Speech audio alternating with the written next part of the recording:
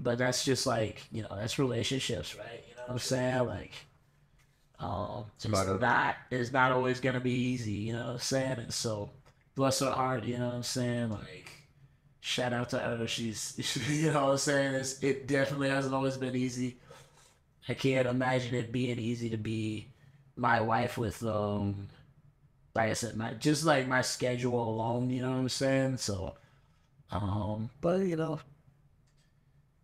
uh, we make it work, you know what I'm saying? You know, things are cool, you know what I'm saying? So, It shows. I mean, she obviously has to have a certain amount of love for you to be able to allow you to do those things, you know, and it's reciprocated in that way. yeah, yeah.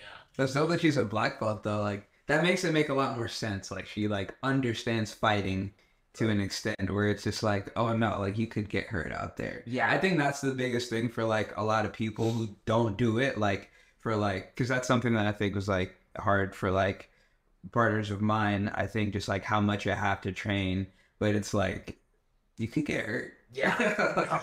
Like, yeah, I'm not trying to, like, I don't want to, like, be in there and be like, fuck, if I would have done this, then maybe this wouldn't have happened. And now I'm, like, mad at this person because I feel like they stopped me from doing this. 100%. And there's nothing like your first fight when you're, like, just in your shorts and maybe in it. But, like, all right, so when you're in the cage and you're in your shorts with nothing else on, he's in his shorts with nothing else on, and there's only a referee in there, you're like, I can't believe I'm actually fucking doing this. You know what I'm saying? I think that's generally the thought that goes to most people. That is like, I can't believe this is fucking happening. If you're not prepared for that, when that hits, then you're just gonna be like a deer to headlights. You know what I'm saying? Like you're gonna get fucking smoked. You know what I'm saying?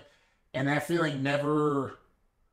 I would say like it definitely like isn't nearly as intense as the first time, but I don't think it ever truly goes away. You know what I'm saying? What about UFC Charlotte, though, bro? Like, that had to feel like, like fucking insane. You erupted that place. Bro, what? Dude, that was That was our first UFC fight that I've ever been to. Hell yeah. dude, it was what was crazy about that was like, all right, so it's like I signed the fight game, but it was like location to be announced. They're talking about it being in Charleston. They're talking about it being in Nashville. You know what I'm saying? And so I was sitting there like I'm not even thinking about Charlotte. You know what I'm saying? Especially because I'm the only person from North Carolina on the card. Like I was thinking it was gonna be in Vegas the first time I saw it, just looking at who was gonna be on the card. And but then I was driving back from Velocity one time. I was driving from Velocity to CCS, and Veggie was in the car with me, and he was like, "Oh, you're fighting in Charlotte?" And I was like, "Nah, dude. They're talking about it being over here, over there, over here, over there." He was like, "No, no, no." And he turned his phone around and said, "UFC Charlotte." And I was like. Yeah, I started crying. I turned on Dreams and Nightmares and just started crying out the way to the gym. I turned on outside. I was just fucking. I was like, bro, don't look at me right now. You know what I mean? Like, this is a dream come true. Just like, don't mind me. We having a moment right now. And then like the actual like fight is going on, and it's just like like the walkout because I hadn't fought in front of a crowd since before COVID. You know what I'm saying? So I fought in front of a big crowd. You know, all my UFC fights from tough to afterwards have been the Apex. So this is my first time fighting. Like not only fighting in front of this, fighting in the arena. You know what I'm saying? Exactly. And so I didn't know what to expect. It wasn't until I watched it afterwards and heard the commentators. I was like, damn, dude, is it always like this? Like I was like, this is crazy. You know, and like I knew that it definitely had an effect being a Charlotte guy, but I didn't know how like I didn't really.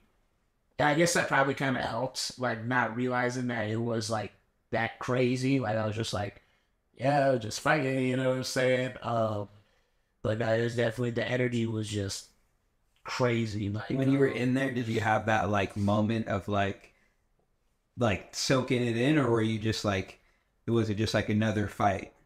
dude, no, I think every second I was just kind of like, oh, this is crazy. Yeah, yeah. I mean, it was on one hand, it was just another fight, but the setting around it was so special. Like.